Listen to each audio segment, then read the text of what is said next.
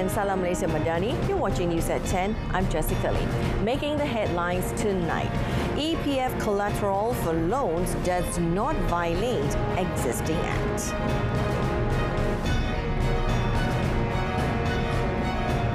Government looking to improve national film policy.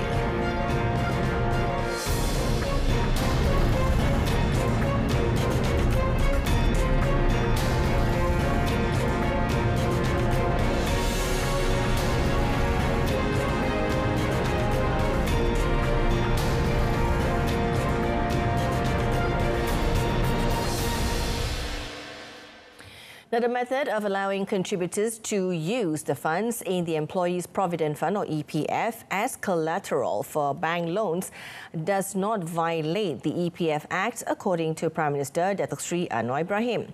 Now, he said the matter had been discussed with the EPF and there were no obstacles to implementing it. Tapi ada beberapa kes, seperti yang saya sebut, kalau dia dengar ucapan saya tu, banyak ada yang kes yang mendesak, umpamanya walaupun dia ada wang, tapi dia tidak boleh umpamanya bayar yuran pendidikan anak dia di luar negara. Kes seperti itu dia teliti lah. Tapi kita tak benarkan dia ambil daripada KWSP dan syarat-syaratnya itu ketat. Datuk Seri Anwar, who is also Finance Minister, said that the method is to help certain cases. He announced in a Dewan Rakyat on Thursday that the government would introduce a method that would allow contributors who are in dire straits to take up loans from a bank with a collateral from their EPF. Meanwhile, the Prime Minister revealed that any decision by the Perak government regarding water supply to Pulau Pinang will be studied in detail. Datuk Seri Anwar said any decision by Perak, including wanting to prioritise the state's needs first before supplying water to Pulau Pinang, is a policy that needs to be respected. Dikaji secara agak ilmiah dan saintifik. Proses dalam perbincangan dulu kerana tentunya Perak beri keutamaan untuk keperluan negeri Perak. Itu tak ada salah sebagai dasar. Tapi kita tengok kalau apakah benar ada lebihan yang banyak, apakah unjuran dia untuk keperluan 5 tahun, 10 tahun, itu semua dikaji secara agak ilmiah dan saintifik. Okey, kemudian baru buat keputusan. He said this to reporters after officiating the National Level World Water Day 2023 celebration at the Indra Mulia Stadium in Ipoh. Themed Accelerating Change, the event was also attended by Natural Resources, Environment and Climate Change Minister Nik Nazmi Nik Ahmad.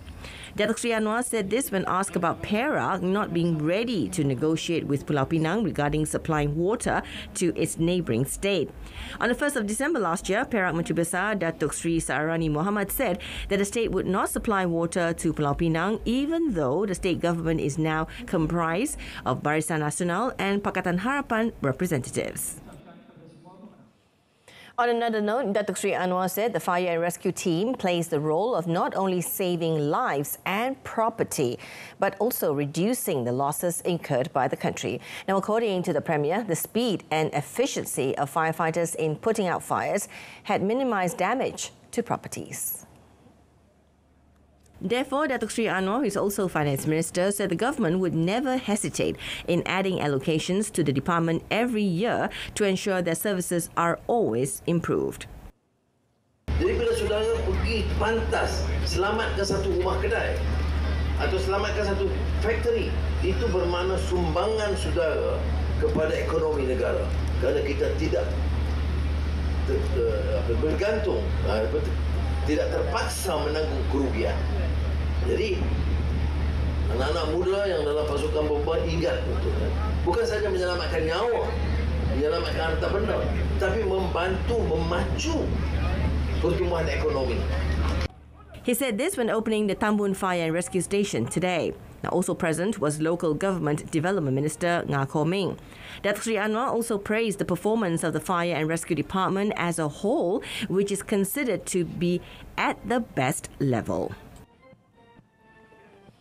The Ministry of Communications and Digital, or KKD, is looking at aspects of the national film policy that can be improved in efforts to stimulate the development of the country's creative industry post-COVID-19. Now, Mr. Fahmi Fazil said it involves several specific matters, not only related to local creative industry players, but efforts to attract foreign production companies to Malaysia. He said the move is important to empower the sector, which has the potential to attract foreign investors in the next few years with an estimated value of over 1 billion ringgit. Bila kita dapat uruskan beberapa perkara di peringkat kementerian dan Finas bersama-sama dengan Kementerian Keuangan, saya percaya kita akan dapat tambah baik program FIMI. Ya, dan insya-Allah pihak kementerian juga akan meneliti beberapa perkara kerana kita bukan hanya nak filem-filem yang produksinya dari luar, ya, untuk manfaatkan fasiliti di sini, kemudahan di sini, tapi juga produksi-produksi syarikat-syarikat produksi tempatan. Yeah. He added after the pandemic, there is a need to recalibrate the industry through what the government can offer through initiatives coupled with wider marketing to the industry. He said this to reporters after visiting Iskandar Malaysia Studios in Johor today. Now, Fahmi said the ministry is always open for discussions with industry players related to matters arising from the challenges that they face. A hotel in Sandakan is the first in the country to offer Rahmah accommodation package during the coming month of Ramadan.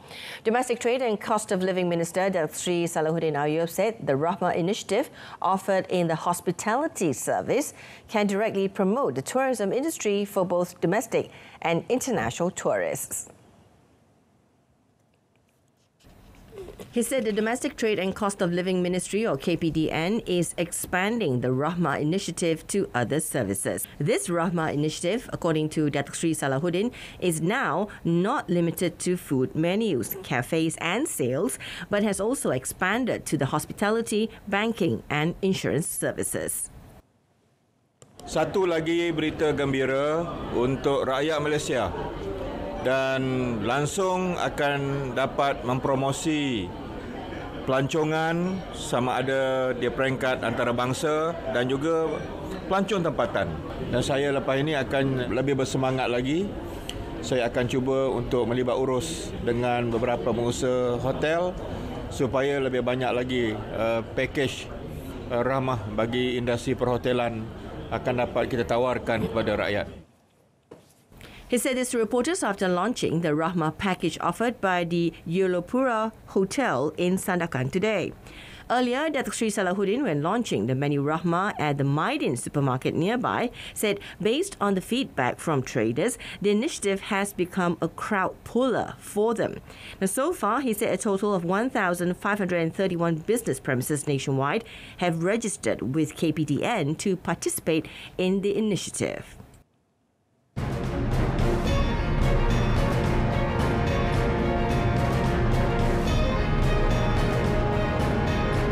Still ahead, 18 financial support initiatives for flood-affected students.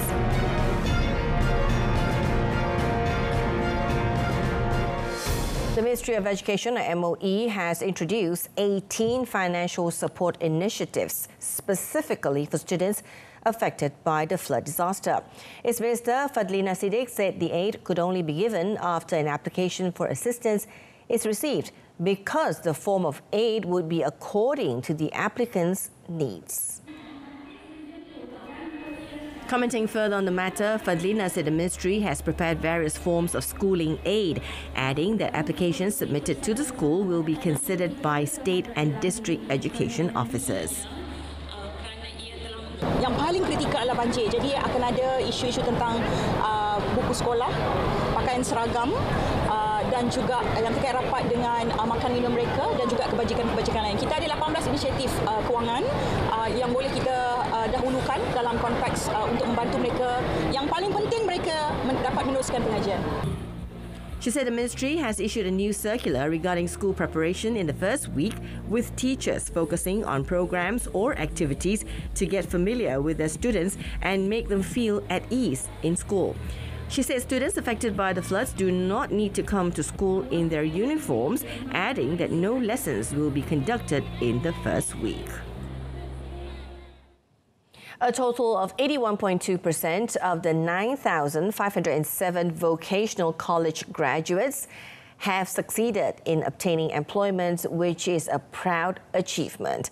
The Education Minister said having the confidence and specific skills make vocational college graduates competitive and able to fill positions in the private sector and move as industry-leading skilled workers. Kadar kebolehpasaran graduan kolej vocational bagi tahun 2021 adalah sebanyak 99.16%, manakala sebanyak 81.2% graduan tahun 2022 yang bergraduat pada 6 hingga 12 Mac telah pun mendapat pekerjaan sebelum convocation ini lagi. Jadi saya merakamkan rasa bangga kepada semua graduan pada hari ini dan khususnya kepada kolej vocational di bawah Kementerian Pendidikan Malaysia ini kerana beberapa faktor yang cukup signifikan, pastinya kerana kebolehpasaran mereka ini hampir dijamin. Fadlina said this after officiating the 7th Ministry of Education Vocational College Convocation Ceremony 2022 in Nilai today. A total of 9,507 graduates from 81 vocational colleges nationwide received their diploma scrolls, and 33 of them were awarded the best students for their respective programs, with one receiving the Minister of Education Gold Award. The selection process of adoptive parents is tightened to ensure that they are truly qualified and suitable. Now, in this regard, Women, Family and Community Development Minister Datuk Seri Nancy Shukri said a new guideline book was introduced as a reference to evaluate the eligible parties to be the guardians of the children. Elaborating further, Datuk Seri Nancy said the guidelines were created to ensure the placement suitability of children under adoptive parents or people who are qualified and suitable. She said under the guidelines, the Department of Social Welfare has introduced a screening system for the personality psychological assessment, which is a psychological measurement tool designed to provide scientific data about an individual's thoughts, feelings and behavior. She added through the assessment, the suitability of adoptive parents in the aspect of care and protection of children can be examined in more detail. Inilah tes diberi kepada orang yang sangguplah komit itu, dia komit. Tapi sama ada dia layak ke tidak, dia komit tapi layak ke tidak, itu akan menjadi tanggungjawab pelindung kita untuk mengenal pasti sama orang ini ada dia punya chemistry ke tidak dengan anak-anak ini. Now, the number of patients suffering from non-communicable diseases or NCDs and chronic kidney disease, CKD, is now very worrying, with more than 9,000 patients identified as having to undergo dialysis treatment every year.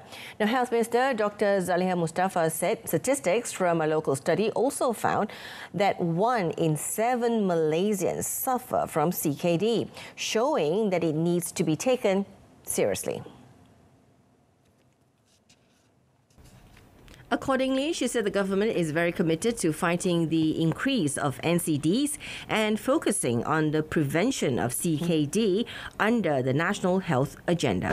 Tumpuan utama kementerian adalah untuk mengubah penjagaan pesakit iaitu sick care kepada penjagaan kesihatan iaitu health care, dengan memperluaskan promosi ataupun promotive health dan pencegahan iaitu preventif penyakit sebagai sebahagian daripada fokus baru terhadap pengurusan NCD.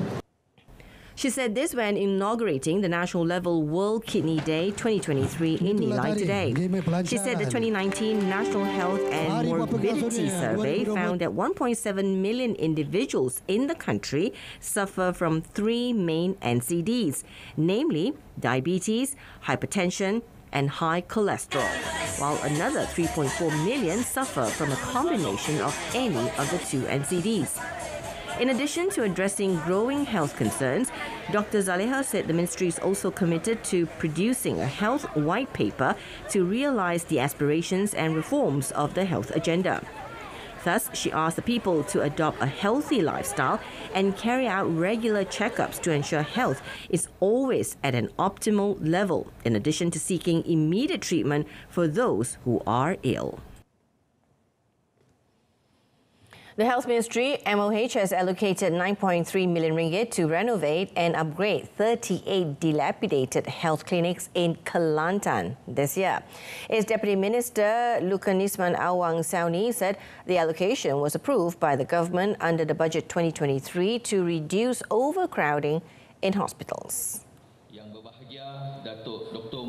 He said the renovation project of these rundown clinics can improve services at the primary healthcare level, thus reducing congestion in hospitals because early and light treatment can be done at health clinics first. He said this when met after the Tanah Merah Hospital Extension construction project handover ceremony today.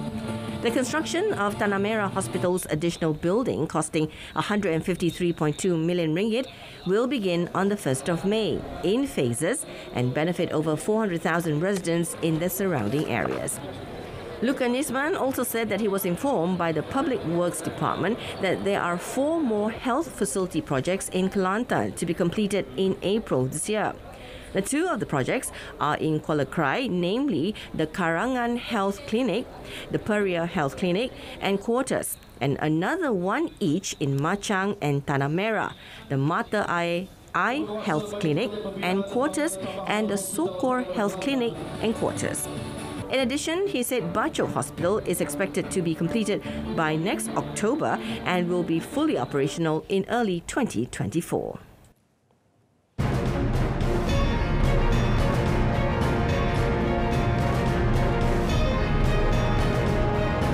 Up next, Indonesia's Merapi volcano erupts, covers villages in ash. Indonesia's Mount Merapi, one of the world's most active volcanoes, erupted today, spewing out smoke and ash that blanketed villages near the crater. Now, the country's disaster mitigation agency said there were no immediate reports of casualties. The Merapi Volcano Observatory estimated the ash cloud reached 3,000 meters above the summit. Authorities established a restricted zone of 7 kilometers from the crater after the eruption, which was recorded at 12:12 p.m. local time. To anticipate potential danger from Mount Merapi eruption, agency spokesperson Abu Muhari said in a statement that the public is advised to stop any activities in the potential danger area. The nearby residents were also told to expect disruptions from ash and be aware of potential dangers from volcanic mud flow, particularly if it rains near the volcano. An officer at one of Merapi's observation posts said at least 8 villages near the volcano have been affected by volcanic ash. The volcano's last major eruption in 2010 killed more than 300 people and forced the evacuation of some 280,000 residents. Li Qiang took office today as China's premier, the country's number 2 post, putting the close ally of President Xi Jinping in charge of reviving an economy battered by 3 years of COVID-19 curbs. Widely perceived to be pragmatic and business-friendly, the 63-year-old Li faces the daunting task of shoring up China's uneven recovery in the faces of global headwinds and weak confidence among consumers and the private sector. Li takes office as tensions rise with the West over a host of issues, including U.S. moves to block China's access to key technologies, and as many global companies diversify supply chains to hedge their China exposure due to political risks and the disruptions of COVID era. The career bureaucrat replaces Li Keqiang, who is retiring after 2 5-year terms during which his role was seen to be steadily diminished as Xi tightened his grip on power and steered the world's second-largest economy in a more statist direction. The analyst said Li Qiang is the first premier since the founding of the People's Republic never to have served previously in the central government, meaning he may face a steep learning curve in the initial months on the job. Xi is installing a slate of loyalists in key posts in the biggest government reshuffle in a decade as a generation of more reform-minded officials retires. Now, Japan has given the assurance that the discharge of treated water into the sea from the destroyed Fukushima Daiichi nuclear power plant this year is safe and secure, and it will not impact Malaysia. An official of Japan's Ministry of Economy, Trade and Industry said the treated water released to the sea would be limited to the area within 3 kilometers from the power station based on a simulation. Therefore, there will be no impact on Malaysia. Exactly 12 years ago, on the 11th of March 2011, a massive 9.0 magnitude earthquake and tsunami killed 15,900 people. The great earthquake and tsunami also triggered a nuclear catastrophe at the Fukushima plant. Now, Japan has been taking all necessary precautions ahead of plans to discharge treated water, as evidenced by Fukushima's progress on safety and reconstruction since the incident 12 years ago. At the plant, water containing radioactive materials, which is purified and treated to meet regulatory standards for radioactive materials, except for tritium, is called ALPS treated water. The stored water treated with the ALPS technology and equipment would remove radionuclides, with the exception of tritium. The timing of the discharge of the ALPS treated water into the sea is expected to be from spring to summer of this year. Startup-focused lender SVB Financial Group became the largest bank to fail since the 2008 financial crisis in a sudden collapse that roiled global markets, left billions of dollars belonging to companies and investors stranded. California banking regulators closed the bank, which did business as Silicon Valley Bank, and appointed the Federal Deposit Insurance Corporation as receiver for later disposition of its assets. Now, based in Santa Clara, the lender was ranked as the 16th biggest in the United States at the end of last year, with about $209 billion in assets. Specifics of the tech-focused bank's abrupt collapse were a jumble, but the Fed's aggressive interest rates hikes in the last year, which had crimped financial conditions in the startup space in which it was a notable player, seemed front and center. As it tried to raise capital to offset fleeing deposits, the bank lost $1.8 billion on treasury bonds, whose values were torpedoed by the Fed rate hikes. Silicon Valley's bank's failure is the largest since Washington Mutual went bust in 2008, a hallmark event that triggered a financial crisis that hobbled the economy for years.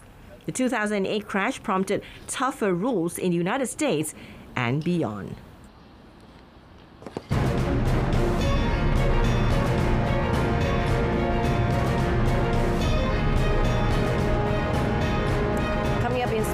Ministry to roll out Safe Sports Code this Wednesday.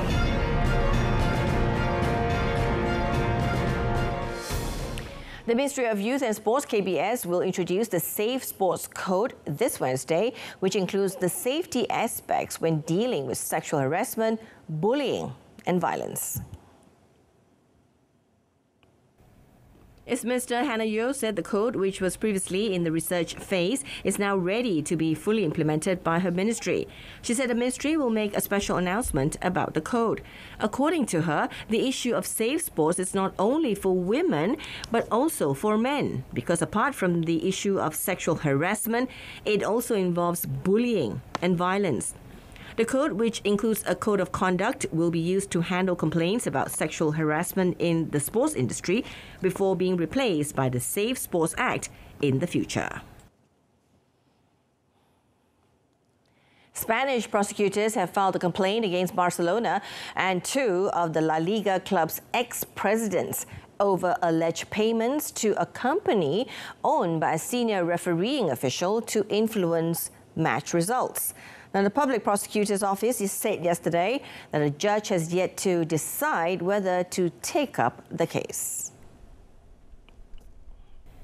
The club allegedly paid over 7.3 million euros between 2001 and 2018 to firms owned by Jose Maria Enrique Negreira, who was vice president of the refereeing committee of the Spanish Football Association in 1993 to 2018.